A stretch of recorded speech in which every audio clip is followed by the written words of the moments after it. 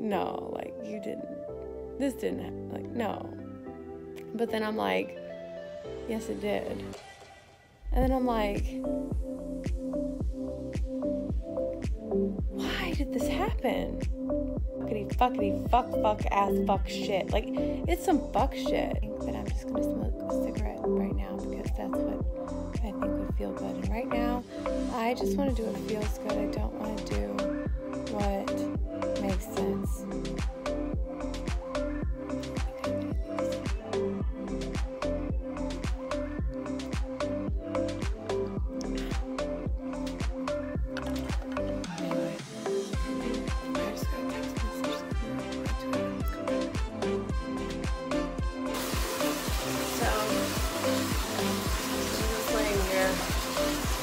After sleeping 2 hours, what was I saying? My rug is new. My rug is new. Yeah. I got a new bath rug. The other one it had a hole in it about 8 inches wide in diameter. Yeah. Yeah. Something. So I got a new one. Yeah. Also, I'm wondering what it's like to be an amateur porn star who doesn't actually do porn, who's very amateur at a lot of things, but knows how to do a lot of things a little bit. It's great being an amateur porn star / human. It is actually really fun. It's midnight and I'm laying on my bathroom floor, naked.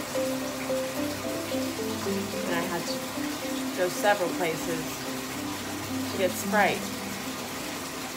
Because, well, the first place, Wendy's, yes. I got so excited because the man gave me a free Sprite. And I thought to myself, well, I said, thank you so much. And then I thought to myself, today's my really lucky day. The man at Wendy's gave me a free Sprite. But then I took a big gulp from the straw and it was a flat Sprite. There was no bubbles in the Sprite. And I was a little nauseated because I'd been drinking for 12 hours. So I wanted the bubbles. That was the whole point of the trip, was to cure my little bit of nausea after my 2-hour nap from drinking for 12 hours. So I was shaking. I had the shakes. And I had a flat Sprite. So I went to a gas station. That's the next thing I did. And I paid for a bottle of Sprite. That one was perfect. Lots of bubbles. Yeah. So I sat in the parking lot for a little while and just like really savored the flavor and shook for a few more minutes. And now I think I'm okay. I'm doing really well, actually. In fact, I'm gonna get some more.